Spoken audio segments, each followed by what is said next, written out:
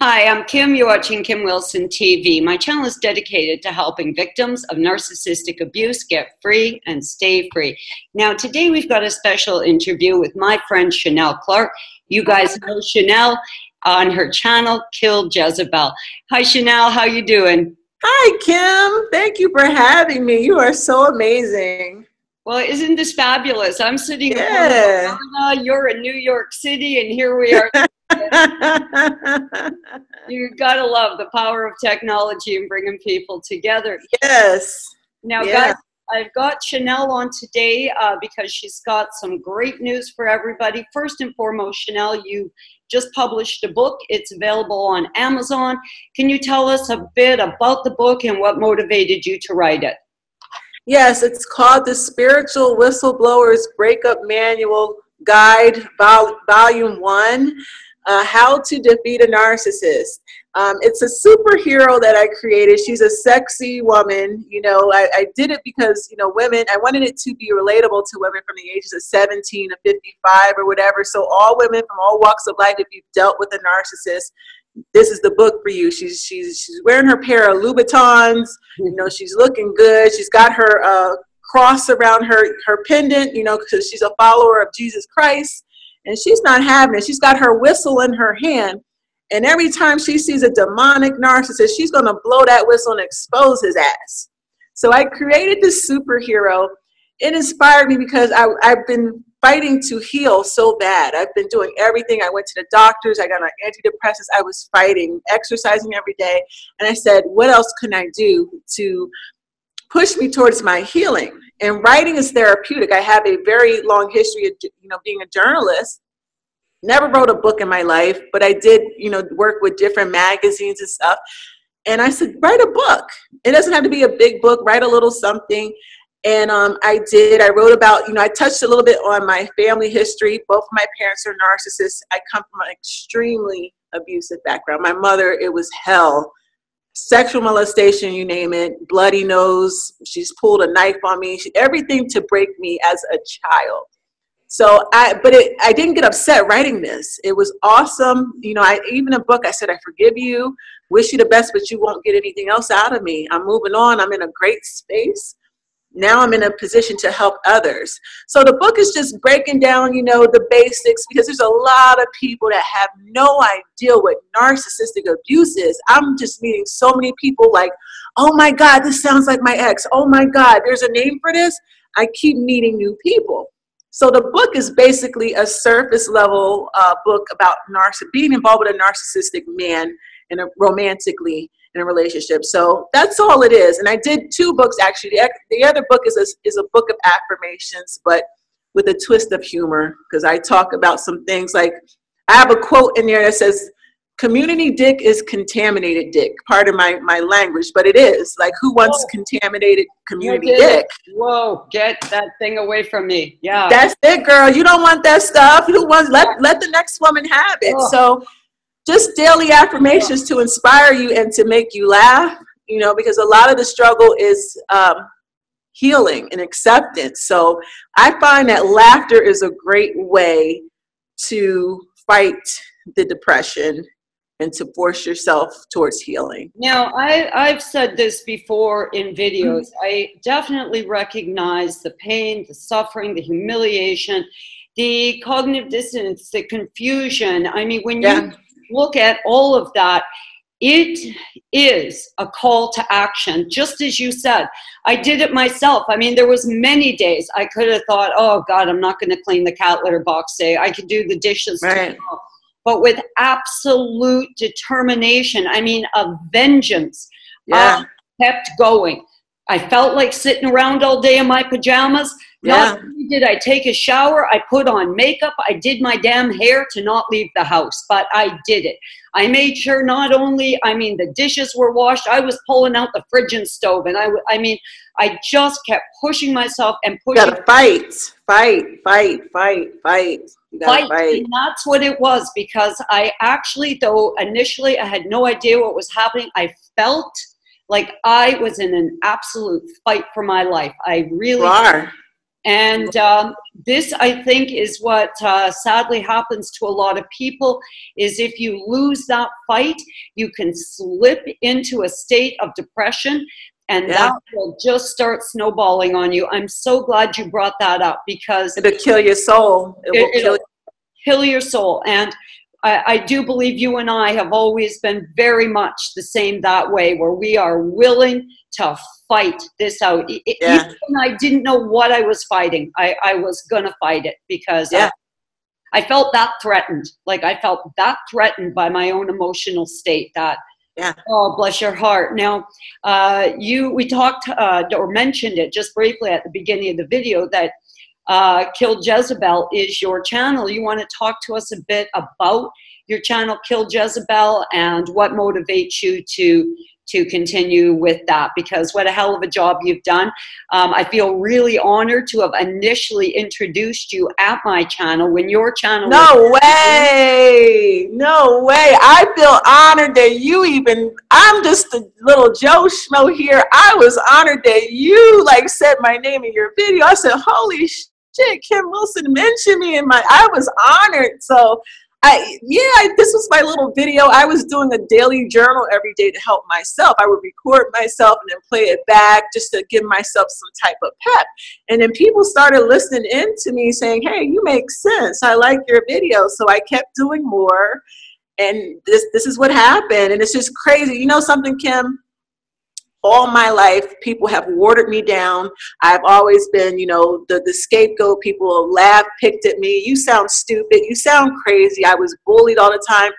And for once in my life, I feel as if no one is doing that. I got rid of all the toxic people, and people love this personality. Now I'm sharing this personality through my channel and my book, and people are loving it. The very qualities that these toxic people try to downplay and make fun of are the very same things that are going to elevate us and promote us. That's why they go so hard to stop us. So I sit here today. Nobody is ever going to water me down, ever again. If I cannot be me, you get the hell away, because I'm going to be me. And whoever gravitates to this radiance, God bless them. I'm gonna be me. Bless your heart, sister. Yes. You bring up another really important point. When you are beaten down, you are an absolute magnet to these things. But as soon as you find your power, find your strength, let your light shine, it's like that light just repels them, and they'll go look for another victim and leave you the hell alone. And I think as long as people remain sick and injured and broken and incapacitated from it, they will forever be targets to them. Well, what a shining example of strength and courage you have stepped up to be. Kim, I'm so tired of getting my ass kicked. I mean, like, we've been beaten and battered since our childhood. When is enough enough? I'm at this point, anyone comes for me, I'm going to pick up a bat and whoop their ass. I am not taking abuse off of nobody no more. I'm tired. I want to have a happy fucking life. Get away from me, Satan. I rebuke you. Leave me alone. Yes, I hear you, sister. I really do. You reach a point of utter saturation where you got nothing to lose, right? There's nothing. Kick their asses. I will kick ass. Get away from me. Me too. Get away. Get away. Within our community, there is a bit of a conflicting, narrative that goes on. On one hand, get out there, rally against them, fight against them, expose them. And then there's that other narrative that says, oh, you're just giving them supply. You're just, feeding them. But you know what? If you don't expose them, they're going to have free reins to go get as much supply as they want, Right. So either way, I mean, they're fiends, and if we don't expose them, I think we've done a horrendous injustice. So no, you have to expose that. You have to. You have to. I agree. Let them have their little bit of supply for the nick. If it's going to me, if it means helping hundreds of thousands of people, let them feel like they're taking supply for a minute or two. That's fine, because when I get done exposing you, millions of people are going to know what a piece of shit you are. Yeah, get your little supply now while you can. Yes, yes. Now let me ask you this. Now, I remember being so confused. I mean, I really didn't recognize the abuse as anything I'd ever seen as far as domestic abuse goes. I felt crazy. I thought I was imagining things. Do you remember that breakthrough moment when you went, oh my God, there's a name for this. Oh my God, this is happening to other people. I mean, that moment of clarity when you went, oh my God, I'm not alone. I am a part of something huge. Do you remember that breakthrough moment for you? I did. The moment I had enough of my mother. My only issue was attracting the toxic men, because I feel like romantic love and maternal love are two different types. Yeah. You know, romantic love is a bit different because you become entangled, you know, you're having sex with this person and it's a bit more intense and it's harder to break, you know, and when they're complimenting you on your beauty and love bombing the fuck out of you, it's different from what you're dealing with your parents. So that aha moment came when I found out that my father was just as narcissistic as my mother. He was so covert and he used the Bible. That's why I was so full over the years. I knew what my mother was. She is flat out malignant. She'll tell you in your face she doesn't like you. She doesn't hold back anything. I respect her for that. I don't like her, but I respect her for being an asshole and let me know, hey, I'm an asshole and I don't like you. Yes, I'm jealous of your beauty. I don't care if you're my daughter. I don't like you. I respect that about her. But I don't respect my father. He would use the Bible, the spiritual abuse. He would be condescending. If you don't do this, you know, then he'll throw Bible scripture to justify, you know, the control tactics. And I said, oh my God, my father has been abusing me all these years. It wasn't physical. It was covert emotional abuse through the Bible. And I said, both of my parents, I said, if you don't get away from both of them now, as an adult. So no contact with my mother, total, it's been 15 years and I'm not going back. My father, it's been 5.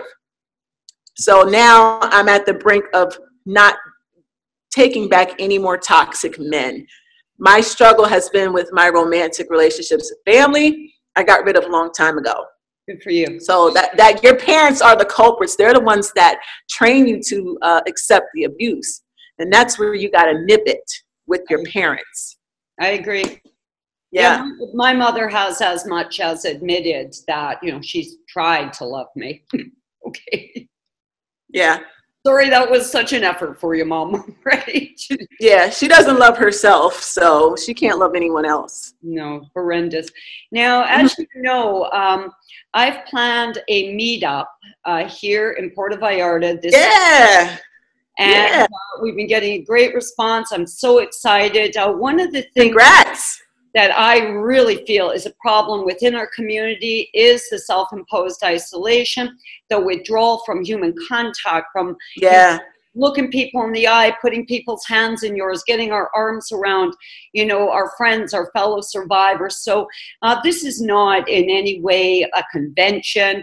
I mean, I'm literally talking a bunch of survivors of narcissistic abuse getting together, hanging out at the beach, playing beach volleyball, drinking too many margaritas, and going out dancing, right? Like, sounds like a dream vacation to me. It sounds great to me. I'd love to get drunk and lay on the beach in Mexico. I think it's great. I just thought, you know, it eliminated, you know, a lot of that sort of sterility around a convention. Yeah.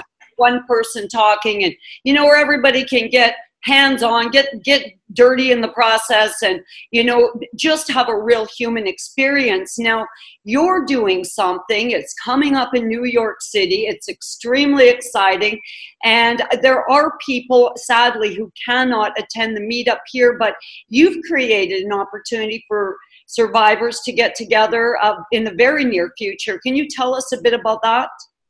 Yes, thank you. Congratulations, too. I think it's awesome. And the whole concept of bringing people together and having a good time, it is helping with healing. You know, we don't want to sit in a seminar and just listen to people. We know what this shit is. We can watch videos all day. Let's have a good time. I'm tired of crying. I'm tired of being depressed over the narcissist. This meetup you're doing is brilliant. I love it. Now, New York is not sunny like you, and our beaches are gross, so I can't compete with that. But next Tuesday on August 7th, I'm doing an after work social mixer. It is free of charge. All you have to do is RSVP. I have an email. RSVP. I have a comedian that will be there to perform narcissistic jokes, some stand-up comedy, free cocktails, free food. All you have to do is show up, come give me a hug, take some pictures. If you can't stay the whole time, that's fine. Come for an hour or two. It's just 3 hours, 7 to 10. But it's all to support narcissistic survivors in the New York City metro area. It's in Tribeca.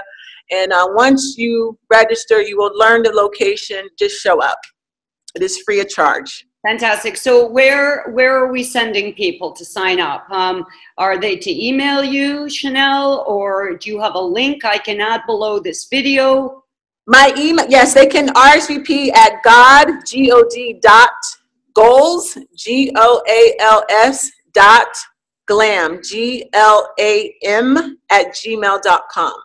RSVP, and I will send you the location 7 p.m. to 10 p.m. Free cocktails. You cannot turn down free cocktails, guys. Come on. Come get your drinks. And glam you are, sister.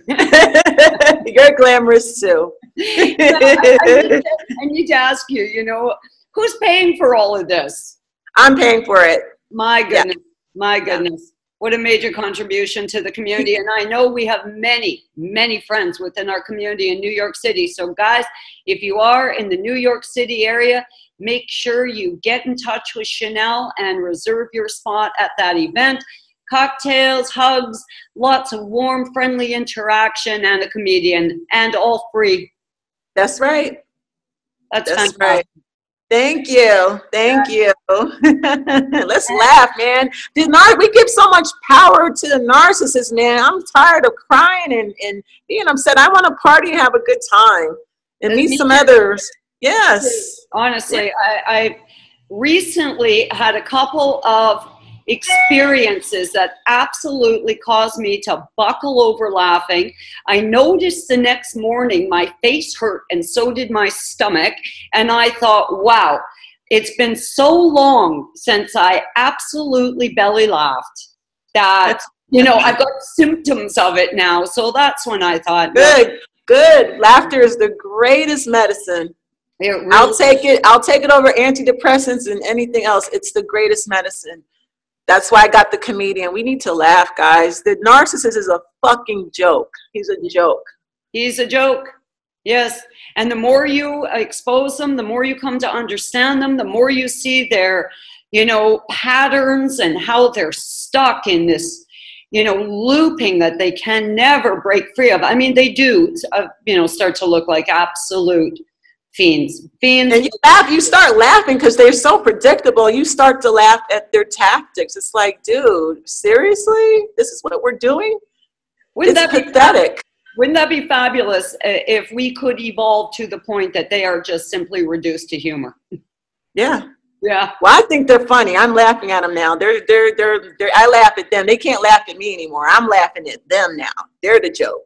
Yes, well, I'll tell you, you've set a hell of an example, and this is an amazing thing that you've done. Guys, I'm going to leave a link. You've got a link for me that you'll email me? Yes. Or you could even, Chanel, I'm going to post this video right away. If you could maybe do us a favor, because I think people in the New York area could have questions. Okay. You could pop in under this video for like the next hour or two if you've got the time, or check in on where people can leave questions directly to you. Okay. That'd be great, and make it a bit interactive. I know many of you know Chanel and you know the channel Kill Jezebel, but yeah, if you could just hang out for a little bit at the channel where where do I park? How do I get there? Can I carpool with somebody? I mean, just whatever question they've got that you can answer for them. Sure, absolutely. Thank you. I'm so honored. This is an honor to me. Congrats, you got 20,000 subscribers. I look up to you, dude. I got a ways to go, but you're a fighter like me. We got to kick their asses. And you know what? I have this strong feeling you're going to go mainstream. You're going to be this celebrity life coach. I feel it in my spirit. So you keep going, man. Keep going. You're Well, doing one great. of the things I've really had to do some soul searching about was the direction of the channel. I really feel like I've rehashed the problem so many times, you know, and you know, as I do, that as you're reading over the emails, I'm not saying don't send the emails, guys, keep the emails coming, but there is such sadness in the story people share with you. You know, if there was a way to just flip this around and make it all about progress and healing and not have to look back on it. But unfortunately, every day new people wake up to it. Every day somebody finds themselves in that moment we were in where we went, oh my God, there's a name for this. This is a real thing. This is real, you know? And so every day it's, I do hope that in time there'll be a point where we're all kind of in the same place, you know, the same state of awareness, and we can move more fluidly. But you know what it's like, new friends show up every day and we have to help them, you know. Yeah, that's what keeps you going, because it's like, it is hard to hear the stories day in and day out. It kind of drains you sometimes, but you're inspired to just keep helping, because when people start to realize and you're connecting them to the answers, then it's like reviving yourself, like you're freeing people. So it's all worth it. And it's this constant moment of reflection where you're like, how the hell are they getting away with this? I mean, how can they be getting away with doing this to good, decent people? Crazy. It's crazy. Their money, causing them. Oh my God. Like, it just, it's enough to drive you batty. It's demonic. It is demonic, Kim. It is demonic. I truly do believe that. I truly do believe that. It's demonic. You know, once you are in a place like you're at and starting to, you know, reach a place where I'm at, where they just can't hurt me anymore. Bring on your smear campaigns. Bring on your bullshit. I'm ready for you. Bring the hoovers. Bring the hoovers, because I'm ready for the hoovers too. Yeah, don't care anymore, right? You know, I've already been called every name in the book. I've been harassed relentlessly. My accounts have been hacked. Like, what else you got? You got something? You do reach a point where you just don't care anymore, you know. But I hope this video will show people how getting an attitude of fight no matter what, right? I'm going to fight on. I'm going to restore myself. I'm going to do what I got to do. I hope this video today encourages some of you to get up, get that cat box clean, get your dishes washed, get a face full of makeup on, even if you're not leaving the house. Make yourself feel good about this day. Yes, I threw all my furniture out and painted my house sober. I wanted that energy out of my house. So you can, if I can do it, anyone else can do it. You did it too, Kim. So get up and get active. Yes. Oh no, I did it. I had to do it. Yes, absolutely. Well, you're a beautiful friend, and I've always been so honored to know you. And I'm Thank you. You're beautiful too. Hear about your book and the success of your channel. And guys, if you are in the New York area or plan on being in the New York area, and the date is August 7th, which is Tuesday. So next Tuesday. So that gives you guys time to plan. Even if you're within a short drive away, it'd certainly be worth the trip. If under the comments you are a short drive away, maybe there's a way we can hook people up and they can carpool together and get them to the event. Guys, I'm Kim. You're watching Kim Wilson TV. This is Chanel Clark. Bye. Jezebel. Thank you, Kim. We're going to be seeing you guys soon. I have a new video coming up with Rinda Smith, and a new video again coming up with Hillary Jacobs Hendel. So I hope you guys will watch for those. Thank you so much, Chanel. Thank you, Kim.